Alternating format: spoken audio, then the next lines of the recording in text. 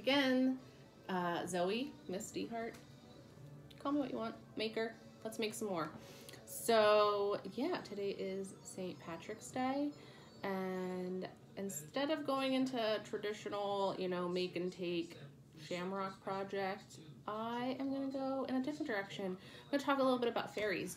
So I've spent 2 times in Ireland. I have some family friends that live there, and there's this really cool folklore about fairies.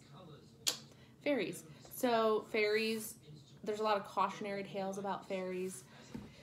They're small, magical, you know, beings, but they're tricksters. There's some good fairies, there's some bad fairies.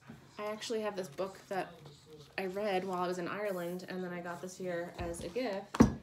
It's by Brian Frodo, and he was one of the main conceptual artists that worked on the movie The Labyrinth, which, if you know me, is one of my top 5 desert island movies. Already watched it during this, you know, social distancing. Yeah, that's it, social distancing. So, good fairies, bad fairies. This is a great book, some great illustrations.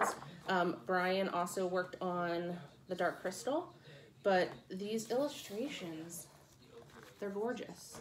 They're gorgeous. This is the bad fairy side, so you can read all about the bad fairies. And then on this side, if you flip it around, is the good fairies. Again, great illustrations. I'm just going to show you one of my favorite pages of the good fairies. Good fairies. Great, great illustrations. I think you can get this on Amazon. I'm not sure, this was a gift. But yeah, so fairies. When you're in Ireland and you go, you know, hiking or on any kind of adventure outdoors, you will oftentimes find fairy doors in the woods. And that's what we're going to focus on, is fairy doors. So here is where we're headed today. Again, I love cardboard. I always have cardboard around. We get the dog food delivered from Amazon. I get like my shampoo, things like that from Amazon. Not only that, some packaging. This is seltzer from Aldi. Beautiful. I'm gonna actually use the purple side of this today. But this was made from a combination of Amazon packages and my cereal boxes from our Collagraph project. So what I'm gonna show you today is how to do the corrugation, which is showing this texture. I'm gonna show you some tricks to getting that, you know, uncovered. Here's another fairy door. This one's a little bit wet because I painted it with some tempera paint. Again, little fairy door. Painted that. That's made completely of, again, cardboard. So what you're going to need today is a variety of cardboard, thick, thin, packaging, boxes from, you know, your mail, shipping, whatever. You're going to need some scissors. You can use regular crafting scissors or large kitchen shears if you need. If you're a little maker, have your grown-up use the large ones. You might need some tempera paint if you decide to paint your fairy door. This is just washable tempera paint. I kind of like the natural cardboard, and I'm gonna go with that for a lot of my fairy doors. And you're gonna need some white glue. If you're not into painting and you want to do markers, then, you know, some washable markers or permanent Sharpies can be helpful. So what we're gonna do is we're gonna start with a piece of cardboard. I recommend you go on Google, search fairy doors, search fairy folklore, Irish fairies. There's so many images. So these are literally like little tiny doors, and you can put them throughout your house. It would be really cute having like little fairy doors. I've actually thought about putting some fairy doors over on the Why Missing Trails. I feel like that would be a really cute, it's so magical over there. So I am going to draw a door shape. It can be a traditional door shape. I think I'm gonna go with a traditional door shape. And I'm gonna cut this. I'm using the kitchen shears right now. However, these Amazon packages are like really awesome cardboard because regular scissors do cut through Amazon packages. Some boxes too thick because they're double thickness and they're just super terrible to cut with regular scissors. So I want to show you how to get this corrugated texture. Cardboard has 3 layers, typical cardboard. So you're gonna look for the side that has the channels. You can see those channels there.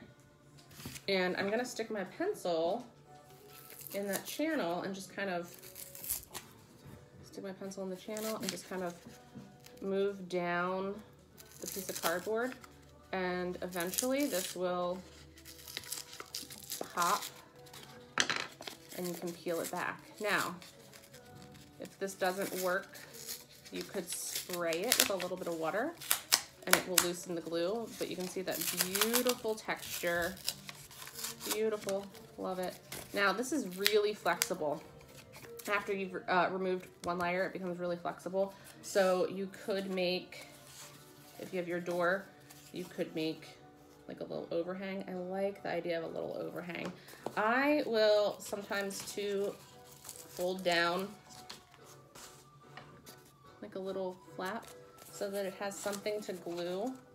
That's what I'm gonna do. So I have my door shape. I'm just gonna start working. I'm gonna start building a door. I'm gonna think about different textures. Natural stone in Ireland. Oh, it's so gorgeous. There's so much natural stonework. I tried to create that along the edge of this one. So I'm gonna glue my corrugated cardboard down. I'm making a little roof, a little overhang. You could use hot glue for this if you have a hot glue gun. You could. A little corrugated. And I think I'm gonna make some bricks out of the corrugated cardboard that we just made. Like some little stones. I love, love, love cardboard. I know I've said that before, but I'm just gonna repeat myself. I love cardboard. And I'm just gonna start making some stones like that. You could draw these ahead of time. If you have little makers, have the little makers draw the shapes they want, and then have your adult, your grown-up at home, cut them out for you if you can't cut cardboard yet. Just making some stonework.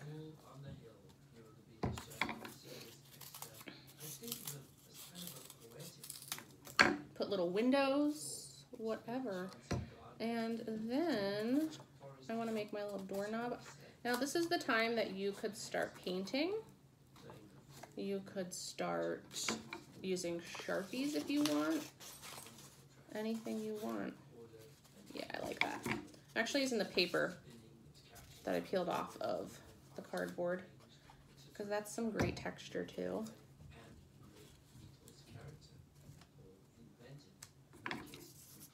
I'm gonna make a little window.